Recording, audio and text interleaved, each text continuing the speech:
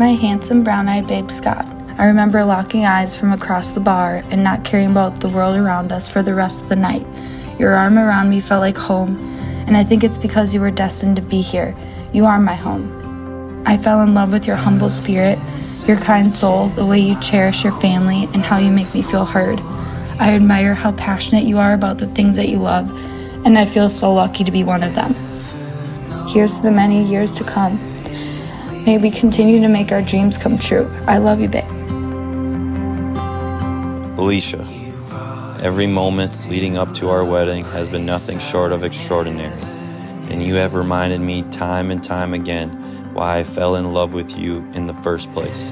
You truly are the single greatest thing that has ever happened to me. You are my best friend, my teammate for life, my lover, and my sexy koala bear. So, consider this a preemptive I do. It's a promise to be true to you in good times and in bad. It's a promise to love you and honor you for all the days of my life. I love you, Alicia.